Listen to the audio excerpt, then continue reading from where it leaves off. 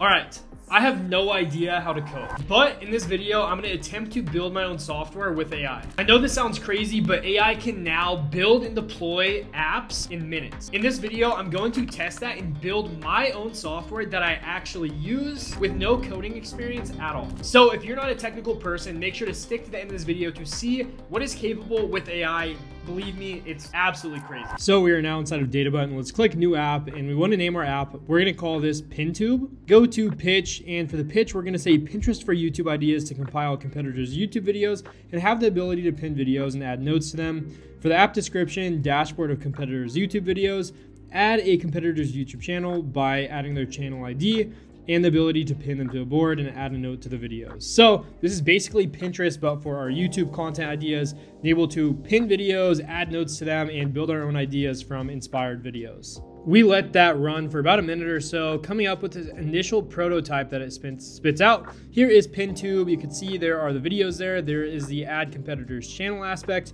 and there is a tab that says pinned videos. You could also change the light and dark mode. Let's go ahead and add the API for the YouTube channels, so then we could actually add real YouTube channels instead of having this mock data. It's now asking us if we want to add an API called YouTube channels, and it's asking if it's okay to go ahead and create this. So let's go ahead and give it access to create this. After a couple seconds, it is now saying they'd like to install the necessary package for the data API, which I'm not a developer. I don't know all this stuff. I just go ahead and say yes, since it's asking me for permission. And I keep doing this a couple times, as you can see, just saying yes to everything that it's asking me if it's okay to do.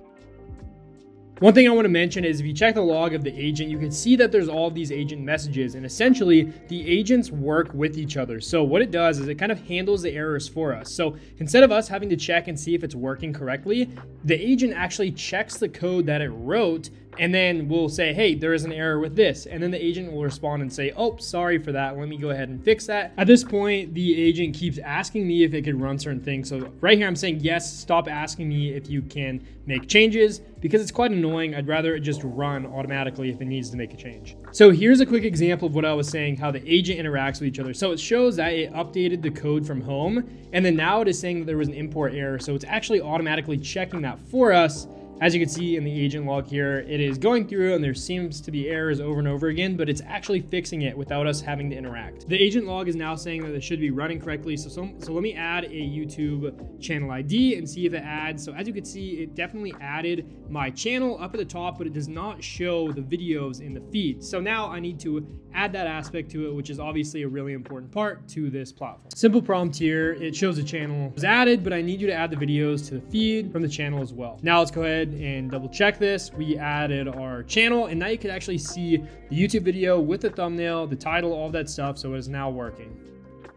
Now I'm going to make some changes to the thumbnails to make the thumbnails higher quality. As you can see, they're a bit blurry. So I'm going to give the prompt now.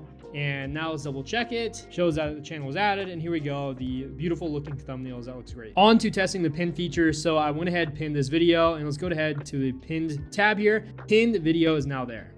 Using this suggested prompt from Databutton on the bottom right, I actually want to add a notes feature now. So let's move on to that and see how we could actually implement this feature. As it does that and does the coding on the back end, I just want to make a point. This is looking very good for the little amount of time we have put into this. Obviously, we want to make the user interface and the functionality a bit better, but this is pretty cool that I built this really quickly using Databutton and AI. I'm not a technical person. I think this is pretty cool. I copy and pasted the channel ID of another channel, and I want to go ahead and add it now so we can see multiple of these different YouTube channels in our feed. So I added the AI grid. You can see the videos there now. So that's pretty cool. You can see both mine and this different YouTube channels in the feed.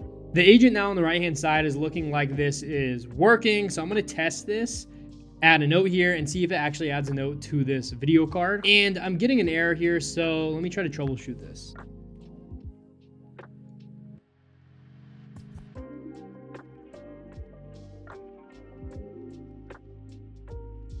Tried a couple more times and there were errors, so I went ahead and clicked this preloaded add notes feature on the bottom right to see if that would help us out. And this actually did solve our problem. So sometimes following the pre-prompted things down below in the bottom right agent actually helps.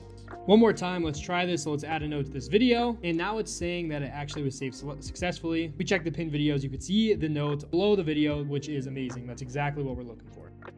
All right, so now that the basic functionality and user interface of the platform is working, let's go ahead and get a little bit creative. So I'm gonna go ahead and tell it to make the user interface look nicer, add some modern, sleek designs, and then add some gradient aspects to make this look better, and let's see what it gives us. Boom, there you go, a cool gradient background. As you can see, the different tabs, that looks really cool. I think this looks super sleek. We pin a video, it's pinning successfully. We could successfully add a note, all this stuff. This looks great, and I honestly wanted to add these different features for extras in this video. I want to test the capabilities and see how far we could take this. So I'm going to do a couple other prompts here to make this even better, but this is a really cool start. Another cool little feature here is when you hover over a video, it actually makes the thumbnail in the video bigger. It's just a little tweak that makes the user interface a little bit more intuitive and just makes it look a little bit nicer.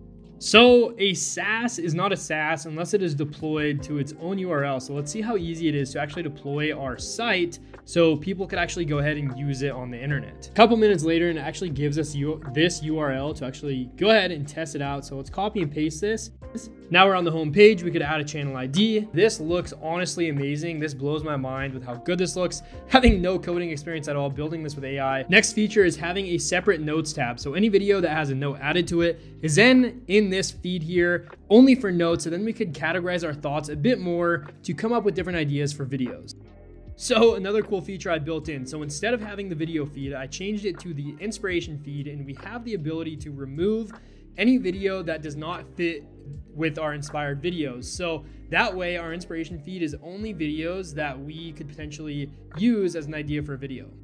To make this more like Pinterest, but for YouTube videos, I added the ability to create boards. So as you can see here, I created a no-code SaaS board, and I'm adding these certain videos to that board. This is a great way to categorize certain video concepts. So if you have multiple videos that tie into the same concept, this is a great place to visualize all of that and keep these in one specific spot. And I called this the Boards tab, giving you the ability to sort through different boards. All right, so there we have it. We have a fully built software using just AI and using text prompts to build an entire software for us. I have zero coding experience at all. I'm not a technical person. The fact that I could use a platform like Databutton to take an idea and turn it into a full SaaS application absolutely blows my mind. 2024 and 2025 is going to be a really exciting time for AI in these no-code AI web development platforms, and AI across the board. It's just getting crazy. I actually have a school community in the description. It is called AI for Non-Techies. So if you are not a technical person and you want to follow along with these different AI tools just like this, it is the perfect place to go if you are not technical and want to learn AI. Make sure you leave a like, subscribe to the YouTube channel, and leave a comment on what you thought about this. Did this blow your mind? I want to know in the comments below. So guys, I appreciate it. If you guys want to sign up with Databutton, there is a link in the description to do so. See you guys in the next video.